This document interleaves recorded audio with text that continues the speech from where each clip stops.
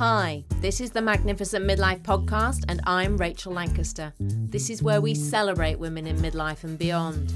We challenge the status quo and bash those negative stereotypes about being an older woman. We're not over the hill at 40, 50, 60. We're just getting started, and the world needs us now more than ever. I'll be talking all things midlife, about issues that matter, and sharing fabulous stories of amazing women doing very cool stuff. Now is our time.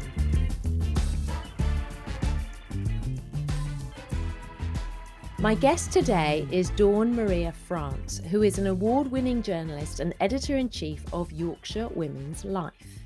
She's a travel writer, a children's author, and a broadcaster, and she is passionate about women's rights, equality, and diversity. Welcome, Dawn Maria. Thank you for having me. It's lovely to have you here. I'm excited to see where this conversation is going to go to, but I'm going to start by asking you, how did you come to be the editor of a magazine called Yorkshire Women's Life? Well, I've always written, and at 16, I was taken on by two male editors who saw something in me, and they became my mentors. So at 16, I started off by writing a comic strip, and that was a comic strip for the Caribbean Times, a London newspaper. And from there, that editor took me under his wings. And the comic strip, which was supposed to be for 2 weeks about the journey of a teenager living in Yorkshire, which is where I'm located, went on to run for several weeks. And then that editor made me the Northern editor. So at 16, I was the Northern editor in Yorkshire. The Yorkshire editor, who also took me under his wings, allowed me the space to write for that newspaper. So at 16, I was going into the office, writing copy and filing copy. So I really had two fantastic editors that lent me their expertise and helped me on my journey. And then from there, I was able to hone my skills as a journalist, go to university and get my press card, and also get experience as a journalist with several different newspapers before embarking on Yorkshire Women's Life as their editor-in-chief. It's fantastic. And it looks like a really interesting magazine. And obviously, Yorkshire is a big part of your identity. But I think there are many bits to your identity, aren't there? Am I right? What other parts are there to your identity? I think for my identity, I'm very passionate about equality, particularly when we're looking at mental health. That's something that really, something that I absolutely am passionate about. I've written about mental health and I've lectured about mental health. And for me, it's about having more of a conversation about mental health, particularly with the COVID pandemic. We've seen more people who never in their life had mental health issues become mentally ill because of COVID and because of the situation of isolation, the lockdowns, etc. And in my own community, it's something that's never spoken about. And I've been determined to actually make a change. So I've written about mental health in my own community because I think we do need to have those conversations. And I'd like to even write more about young men who actually find themselves in such a dark place because men are being told they're not supposed to show their emotions. And so a lot of young men end up taking their own life. It's a scandal, and I think more should be spoken about that. And recently I wrote about a mental health men's charity in Yorkshire who are doing fantastic things in bringing men together to talk about this important issue and to show that it's nothing to be ashamed of. We need to have more dialogue, and we need to have those kind of conversations continually, and not to pretend that mental health is an issue that you should be ashamed of. And I've written about women as well with mental health, because some women have said to me that when they're struggling because they want to actually be promoted, they don't tell their managers that they're struggling with mental health because they think that would be a slight against them to show that they can't cope, when in fact they can cope. And so what they say is things like, I'm having a duvet day or whatnot, just so that they can stay in bed a bit longer until it passes. So I've done a lot of work in the mental health space. That's something that really resonates with what I want to do and raise awareness. And so using my writing skills, I like to push those kind of stories, as well as good news stories about women. So in the magazine, I wanted to have an Yorkshire Women's Life inspirational businesswoman feature, because what I wanted to do was celebrate the female pipeline and just to show other women, that these women have got their businesses under their belt, how they got to that place, and do like profile interviews as well. So that's gone really well. And also about women feeling like women in safe spaces too, and being allowed to be women and not being scared about walking late at night, which is something that I myself have felt uncomfortable about, and just feeling safe to be able to do the kind of things you want to do. It's not right that I have to look over my shoulder when I go out and feel scared constantly. And those kind of issues that resonate. And also, I've written about domestic abuse as well, but I've also championed women in business. So we've covered a diverse amount of subjects in the magazine. We've talked about girls being bullied. We've talked about airbrushing images, which is something I'll never do. And when we've got models, if we have models and they've got a spot, that's kept in. But when I first started with the magazine, there was this huge push to use airbrushing, and I said I would not. I wanted to use real women, women of all colours, sizes and ages, women with glasses, women without glasses, of all figures and so forth, with grey hair, without grey hair. I wanted the type of women that you see in the supermarket, on the tube, everywhere, and I wanted it to be reflective of our readers. And again, we've covered things like graduates and also women in the 50s who have lost their jobs but then reinvented themselves with new jobs and new careers. So it's quite a diverse magazine, and I'm proud to be part of it, particularly with the content that we cover. It sounds brilliant, really brilliant. And it's interesting what you talked about, the airbrushing, because in fact, as we record this, there's a campaign coming out featuring me tomorrow, and they told me that they were going to touch up some of the photographs, and I said, don't you touch up my face. No, you I said, you I do want right. every wrinkle to be shown. Don't go touching my face. And they said, no, it's just the lighting, the backdrops and things to make it sure it's on brand, but they weren't going to touch anything of me. And actually, I've looked at the photos and I can see every wrinkle, so that's all right. Exactly. But I thought, yeah, it's so important, isn't it? I love that. Ethos that you have. And I think it's really nice as well that this is a Yorkshire magazine. So for my overseas listeners, you probably know Yorkshire is a county, isn't it? Is it a county in the north of Yorkshire. England? Yeah, it's a And I think county. it's a county, isn't it? It is. And also when you were talking about mental health, and that it saddens me that it's still such a stigma, because I actually spent time in Leeds, so I know Yorkshire. I've lived in Yorkshire. And I remember I had an episode of depression when I was at Leeds University, and I didn't want to go to the doctor because I didn't want it to be on my record then that I'd had, an issue with mental health, because at that stage it went on your medical record and it was there forever. And I thought, I'll never get a job. Yeah. But isn't it? And then you're talking about it now, it's still a stigma. We have to get rid of that. I think it is getting a lot better, isn't it? But it's obviously still an issue. It's getting better in some respects because we've had high profile people talking about it. We've had the royal family discussing it. But I know that reading recently, a lot of people have said, just like yourself, they didn't want it on their record at work because they felt like it would be a slight to any kind of promotion. And as I said earlier, friends that pretend that they're having a duvet morning because they cannot face getting up because that dark cloud is hanging over them, and they don't want to speak to anybody about it because they think people will think I can't cope with promotion. And in fact, people can cope with it. In as much as Winston Churchill, for example, he called his depression his black dog. but it's still 1 in 4 people that He did, suffer, didn't he? from mental health. And it, particularly in my community, the Black and Brown community, it's a huge problem. People do not discuss it. People suffer in silence. There's a distrust maybe of the medical organisations, and people think, well, once it goes on my medical record, this is following me. So people do suffer in silence. And I wrote an article about the fact that in the Black and Brown community, we need to discuss it more.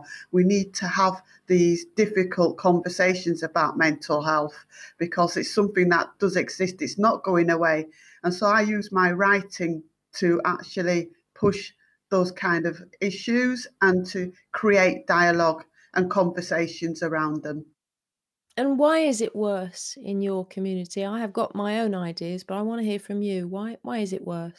I think it's because some of the older people in the community are religious and they don't equate mental health and religion.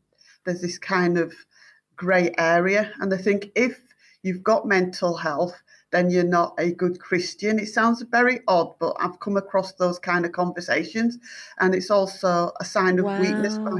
Yeah, I've come across those conversations, absolutely, with the older members of the community. And some of the young people don't feel that they'd get support because of the stereotypes of, for example, Black men. Let's just have that example, and just say that some of my Black male friends who are seen in a stereotype way as being aggressive and so on, feel that if they go for any kind of advice for mental health, the stereotype will come into play. So they don't ask for help.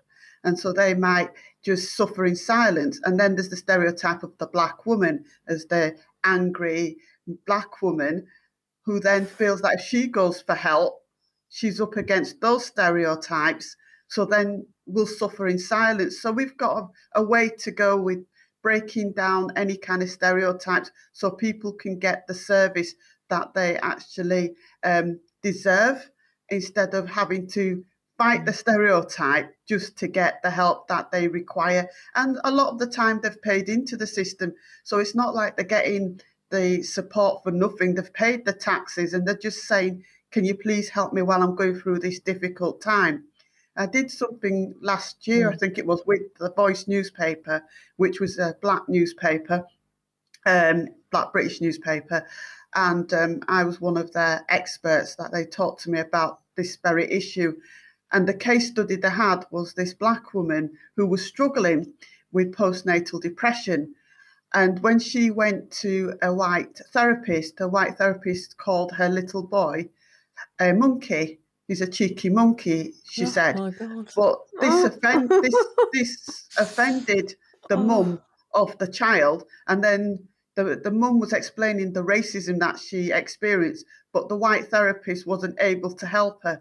And she went on to say when she went to see a Black therapist, the Black therapist knew about the racism that she'd endured and was able to support her while she was dealing with postnatal depression. It might have been her first child. But it's things like that where there's obviously some kind of stereotype and communication breakdown, where the therapist doesn't understand the person who's gone to them for help and makes it worse by coming out with these throwaway remarks, because she might have innocently called the child a cheeky monkey, but there was the connotations, the race connotations of her saying that, which she didn't realise when she had the Black client in front of her who was wanting help with their mental health issues.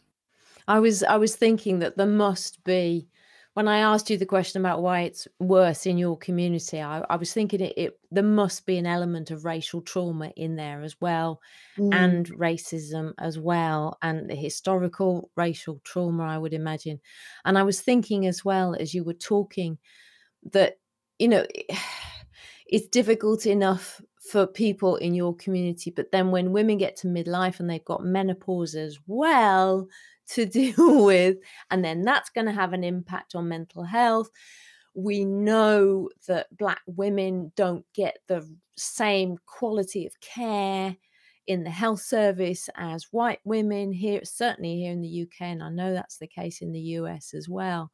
So I don't know, it just seems to be that there's a lot stacked against women especially, but women especially in your community, isn't there?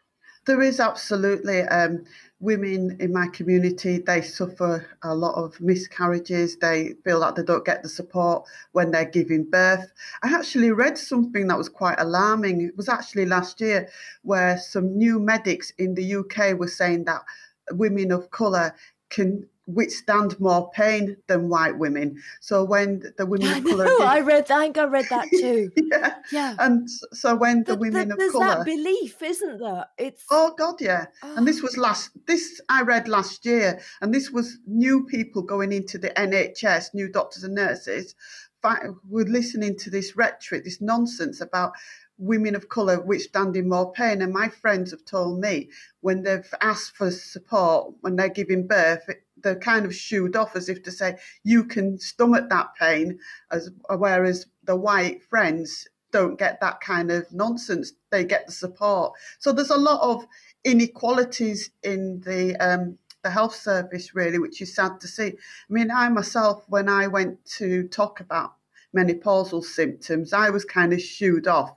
But because obviously my background in broadcasting and so forth, I was able to eventually find a woman who was a menopausal expert to help me. But not everyone's like me, and not everyone will have the ability to maybe research further. And my mum and my gran and the older women in our family didn't go anywhere. You know, my mum said she felt that she was dismissed when she tried to reach out for help. So she just suffered in silence. And that must be millions of women of colour. And I know younger women that are going through the menopause early of colour have said that they don't trust asking for support because they themselves will be dismissed. So that's millions of women who are struggling alone and not getting the support. But sadly, I reached my menopausal age earlier than normal. Now I'm looking back at the symptoms. I didn't know at that point. And I remember begging for a fan from a woman manager and just the basics to support me. And I was meeting brick walls through that. So we as women need to support each other as well. And if we're in any kind of management structure, we need to realise other women suffering, and we need to give them that space to be able to manage the symptoms as well. But I found that I almost felt like I was having to plead for a for a fan just to cool me down, and I felt it makes you feel so ridiculous, and it's so indignant. You know, your dignity is gone because you have to ask for the basics, and this is while water's dripping down your face, running down your clothes, and you're thinking, do I really have to beg for a fan when you can clearly see I'm struggling? So I think as women, we definitely need to support each other more. Unfortunately, I have later on met some fantastic women who have been able to support the symptoms and been able to help me through what has been sometimes a difficult journey as we come through the changes in our lives. but it's really good that you are, and I don't want to sound patronizing here at all, but we need to make sure that all women are represented. And I was listening to something just this morning. I think a black woman was talking about how there were no photographs. Whenever you see a photograph of a woman going through menopause, it's a horrible stereotypical image of somebody very hot and fanning themselves, but they're always white. Always, Mm. where are the black women? Where are the women of color? Where are the, other ethnicities? So I don't know, hats off to you for, raising your voice and making yourself seen, because it's not, I know it's not easy. I know it's Mm. difficult, and but I think it's great, that you're doing that, and you are, yeah, you're being seen and being heard. It's great. Yeah, I mean, I'd love to be part of a campaign if there was a campaign to show people that, you don't always have to walk around with the fan, that you can try and manage the symptoms and get through it. And as a more mature woman, I feel emboldened. I'm at my most powerful in terms of my confidence compared to when I was younger. And I'm celebrating being a woman, a more mature woman. And I'm loving the journey. I've really found it empowering to me. It's like a cape of a superpower. And I'm loving this stage of my Yeah. life compared to when I was younger. For example, just a little story about what happened to me a while ago. So I went for an interview a while ago, and the woman who was interviewing me was absolutely obnoxious, shouting and carrying on and being really nasty. And I got up from that process and said, this is not for me, and walked out. Now, when I was in my 20s, I would have probably sat there and tolerated this absolutely diabolical behaviour. But as a more mature woman, I know my worth, and I know that I don't have to put up with that kind of carry on. As well as when I look back at the relationships I was in when I was 20 and I was quiet and mousy and I put up with a lot, I know that would never happen to me because I love myself more. I'm more confident in my own skin. I'm not trying to be a size 8 and stick thin. I'm not trying to fit into a mold. This is me, and I'm happy with who I look at in the mirror. And I'm comfortable that I'm a full-figured woman and I'm a confident woman. I'm in a better place than I was when I was in my 20s. Hooray! I'm having a little share here. Yeah, brilliant. Good for you. Good for you. Thank you. Yeah. Fantastic. Fantastic. Good for you. And I know that as you have moved into this stage of your life, you've also started doing new things, haven't you? So you've started you've written a children's book, haven't you? And so what prompted you to do that? Well, I wanted to write the children's book when I was younger, about 18 really, but then life got in the way, university, career and so on. And then I thought, I need to do this at this moment in time. So I did a lot of research into that market, about 3 years worth of research, worked with countless parents, children's groups and so on. So my book is actually a response to the children, the parents and the parents organisations that I worked with for a while, getting feedback. So what I wanted to write about was a strong little girl who doesn't fit a stereotype, from Yorkshire, who makes mistakes like everyone else, but is able to listen and learn. Because my children's book, The Adventures of Jenny and Philip, they're picture books. And when I did research, picture books are usually the boy, then the animal, then the little girl who's always following.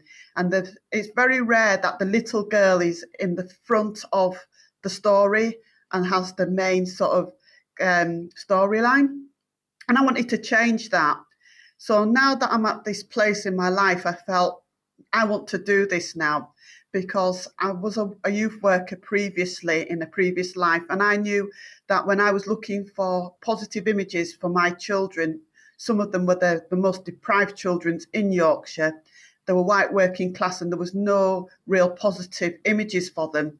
And I was hunting high and low for stories with little girls, but couldn't find it. So I knew this was the right time to write about this little, no-nonsense, northern little girl who lives in a Yorkshire village and who was able to hold her own. And it's received fantastic reports from America. The reviews have been amazing in the UK, America, and various countries overseas. And it seems to have resonated with so many different people. And it's just something that I'm glad I did. But I was writing it going through a hot flush. So I had water running into my eyes, down my face while I'm trying to write this children's book. It was the joys of being middle-aged. You just love it. But I got it done. I was determined. So I got the book out there, and then I wrote a follow-up, The Adventures of Jenny and Philip, We All Need Friends. And that talks about a relationship between two friends and what happens when two friends get on and another friend comes into the mix, and that dimension and how that pans out. But I was going to write the third book, but then we got hit with a pandemic. So the third book is yet to come, and that will introduce more diversity, The third book will have a Sikh little boy as the character, and just the dimensions of Jenny and her new friend and their adventures going forward. It sounds brilliant. Sounds really good. And I think I like to describe hot flushes as power surges. So it sounds to me like your hot flushes were definitely power surges because they powered you on to write your books. They did. I didn't let the water running down my face like a hot shower deter me, and it did push me on. And I love that description. Absolutely, I do. Brilliant. That's really great. So what challenges did you face writing your books? Well, the challenges that I faced, which I thought was short-sighted at the time.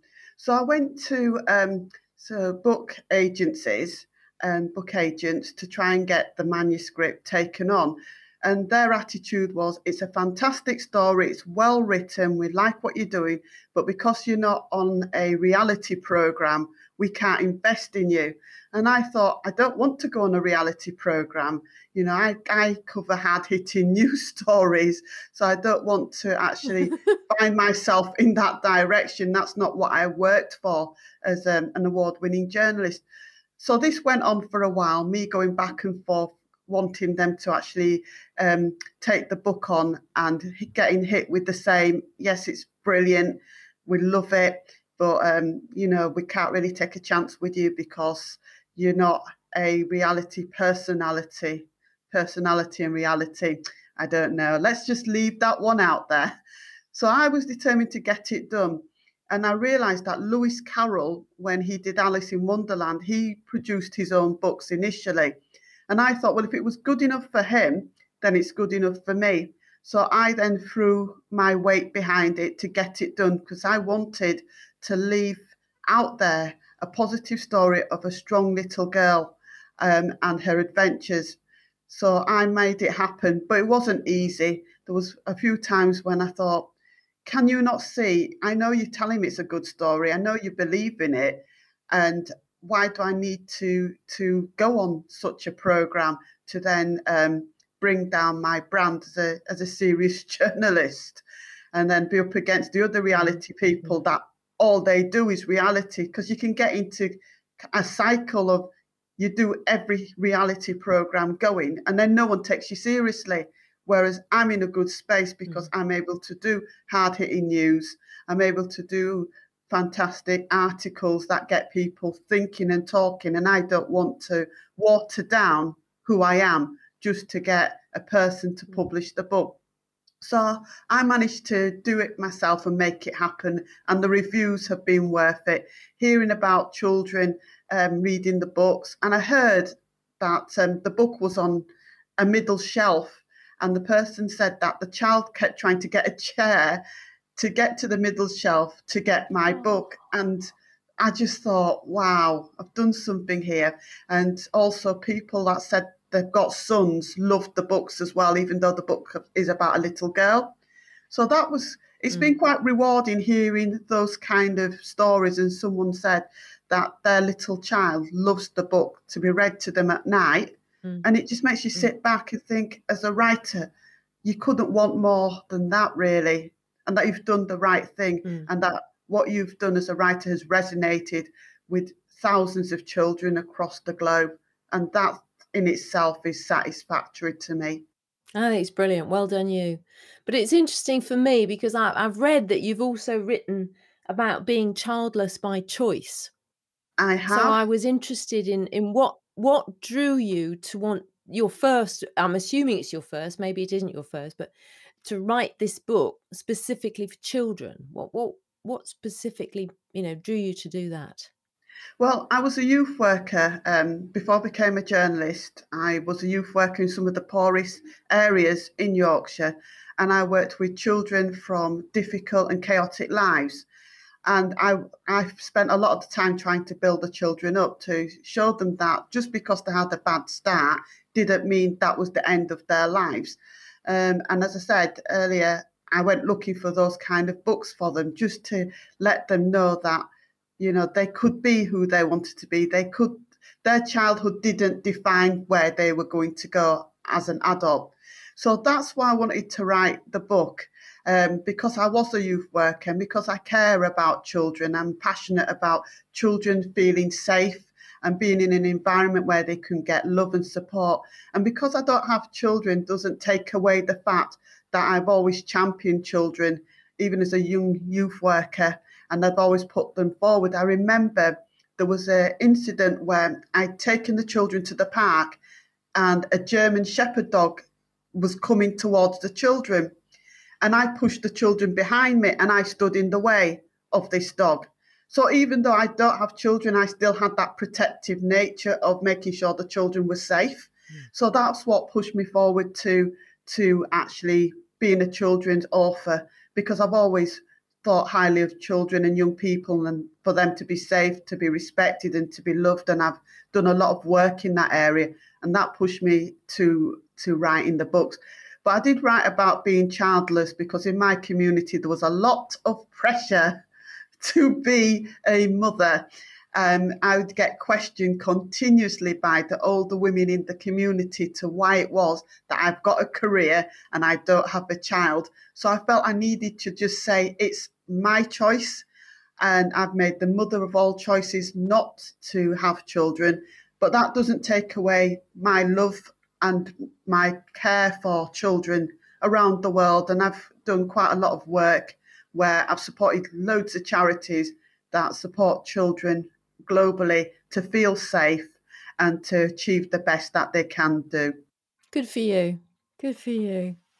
Now, I know I'm going off on a bit of a tangent now, but I know that sometimes you get called upon to talk on quite big national issues. And I've seen you talking about the cost of living crisis. And as we are going into the winter and we have this cost of living crisis, we have an energy crisis. I'd love to know your thoughts. I don't know whether that's from a Yorkshire perspective, whether that's from an Afro-Caribbean perspective, or whatever it might be. But can you give me some thoughts on where we are at the moment? We seem to be even more of a mess than ever at the moment as of today. I think the Bank of England is stepping in because our currency is plummeting. But what do you reckon to all of that? I think really what needs to happen is that we need growth in the country. And I'm not a fan of the top down. I know that Liz Truss thinks that if the money's at the top, it will trickle down to the poorest. And I don't think that's worked. I don't know when that's ever worked, the top down. And I feel that her intro has been shocking. She's become a prime minister at probably one of the worst times, and she has taken a gamble with Kwasi Kwarteng. And we did need support with the energy crisis as well. So she did need to sort out the energy crisis, but the amount of debt that the country is going to be in, that's children paying back that kind of money. It's a huge gamble. And I'm hoping to God it works, because the pound has plummeted. The market has been spooked. A lot of people who normally give out mortgages have withdrawn some of the mortgages packages because of the way the pound is dropping. And weirdly enough, on social media, they were asking for her to resign when she's just taken the job. But the thing that that was actually trending, I couldn't believe it. But the thing that really alarms me the most is the pensioners don't seem to have been remembered in this budget. I know she can't do everything, but I think pensioners needed to be taken care of in terms of they're on a fixed income. I didn't like the fact that in the budget, it was saying that people that are on universal credit as of next year, if they cannot prove that they've been trying to get more hours, that their universal credit will be cut. From my perspective, if people are already working, they're showing they've got work ethics, and you trying to force them to get more hours and then penalising them if they don't get more hours, to me is quite alarming, really. I think what you should do is make sure that they're better supported. And how are they going to prove it? Are they going to take in the letter that says, on this occasion, we have not got the position? How are they going to prove they've looked for more hours? But what I think is wrong is when Gordon Brown brought in the working tax credit, which meant that employers could depress the amount of money they gave you. So they could give you a little bit of money, then you'd have to top it up. So people are in this cycle of poverty, which is quite alarming in one of the fifth richest countries. I think they need to sort out a lot of issues, and particularly with the older people, who are ill, who need support. Stop letting people sell the houses to get into accommodation to support them. Try and keep people in the homes if you can, so they've got that independence. So there's a lot of things that they need to do. And the thing that annoys me as well is that the government relies heavily on charities. So I'm a carer myself, so I care for my mum. And if it wasn't for the charity who support carers, I have no idea where I and all the users that use that service would go, because they've been a real sort of rock to lean on. So either the government puts in place support so you don't have to keep relying on charities, because the charities are just there to give additional support, not to give all the support, which is usually the case. But what I'm interested in is Labour. So Labour, Gordon Brown, particularly the person who brought out the working tax credits so that employers can pay you pittance and then you have to top it up. I mean, he was talking about food banks, but food banks came in under Labour.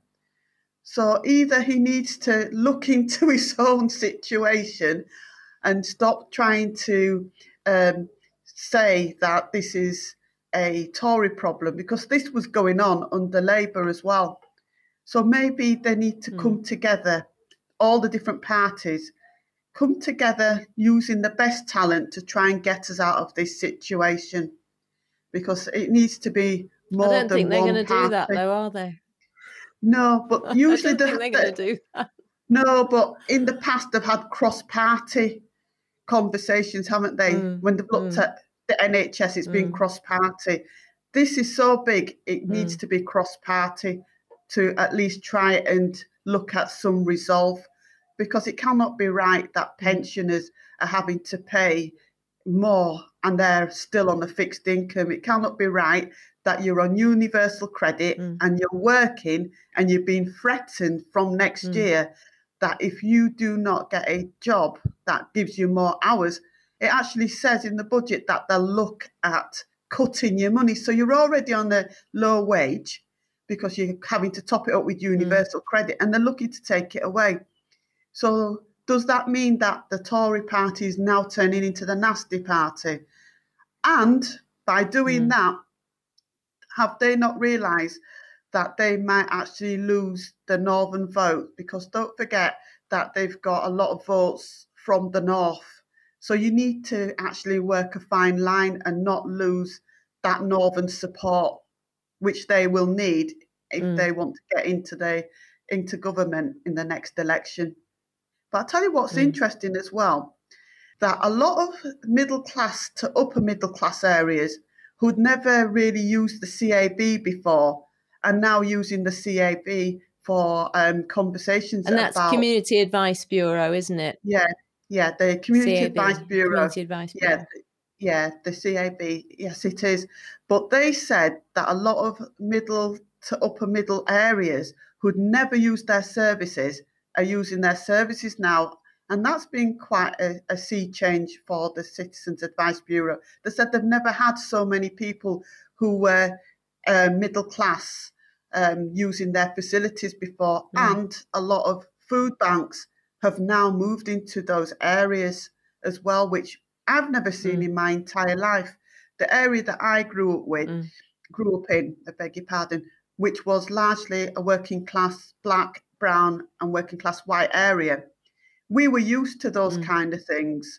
You know, we were used to getting leaflets through the door telling you how to budget and so on. So we were used to having that kind of support. And if we didn't need it, at least we knew where to go to get it. But for the middle class areas, they've never had such a thing happen to them. So it must be quite a shock, really. And it's quite sad, to be honest, because as Theresa May said, they are the working poor, didn't she? She called the new middle class the working poor. It's very weird, isn't it? Because I mean, I'm a parent, but you always sort of think you want to leave a better world for your children, and environmentally, I know that's not possible anymore. My son has a very different perspective on his life and his future because of the environmental issues. But now we've got the immediate, poverty and cost of living here in the UK. And I was going to ask you as well, because you're in the north and you're dealing, with business and women in the north. I'm guessing you see quite a lot of evidence of this north-south divide that is often talked about. I mean, I'm very much in the south, and I do venture north, honestly. But do you see that very clearly? I would imagine probably do, don't you? I do. I tell you what's been interesting, the levelling up, which was a mantra that the Tory party kept talking about, levelling up, levelling up. Well, there was a programme recently where it showed that it's levelling down, where isn't they it? had, yeah, they showed you that where they had Tory MPs in northern seats, the Tory MPs who had northern constituents were actually going forward and getting these loans and so on to help their constituents. But it showed you that where they had Labour MPs, they weren't getting it. So it was quite a mismatch of levelling up, because it sounds like if you had a Labour MP, you weren't getting anything. But if you had a Tory MP, you were. It was just quite terrible, really. And the divisions, I mean, it breaks my heart. When I went to university, at least I was able to go to university as a working class woman of colour, because there used to be a grant. But now it's a loan. So you're leaving university with a loan. You're not guaranteed to get a graduate job. Then you can't buy a house. Although the news on stamp duty with the mini budget was quite promising for first-time buyers. But then we've got the pound spiralling out of control. So it's very bleak for people leaving university now compared to how it was when me and you left. At least we could see a future. And now it just feels quite dire. I'm quite a positive person, and I'm hoping that we can turn a corner at the very least. I'm glad with the freeze on fuel, because that's helped in some respect. As a carer, I know that's helped in my situation with my mum, because as a pensioner, she was getting quite concerned being on a fixed income. So that's a bit of a buffer that's helping. But does Sir Alan Sugar really need £400 if this £400 is going to everyone? I think it should have been. I know. I think they should have been smarter in where they were aiming it at. It's just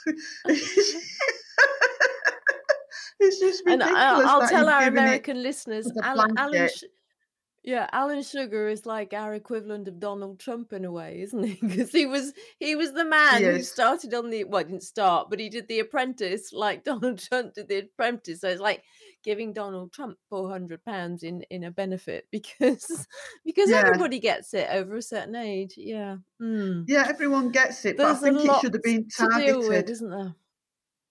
Yeah, I think it should have been targeted to the people who need it most, the pensioners, the people on benefit, the people who are on low wages, on the national minimum wage. It should have been targeted to those people instead of doing it as a blanket. And looking at the debt for the country is absolutely eye-watering. You don't know if they're going to ever get to a place of paying that debt. Oh, dear. And on that happy note, I'm going to change tack again, and I'm going to ask you, what would you most like women our age to know? I'd like them to know that it's okay to be middle-aged. It's something that is our superpower. You think about all the experience that we've got to get us to this stage in our life. This is a celebration. This is not something to be mournful about. We don't need to fall into a stereotype. We own our own superpower. We've got that strength amongst us, and it's not as frightening as you think. It's something that we can get through, and the confidence that it gives you is just unbelievable. And you become more sassy, you become more forthright, you come into your own, you have the strength and you've got the power. And that's what I'd like them to know. It's not as scary as you think, and it is actually your superpower, because you're bringing years of experience to this age, and it's something to celebrate.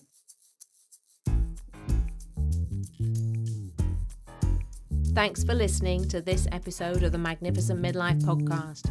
If you enjoyed it, please subscribe, follow and share it.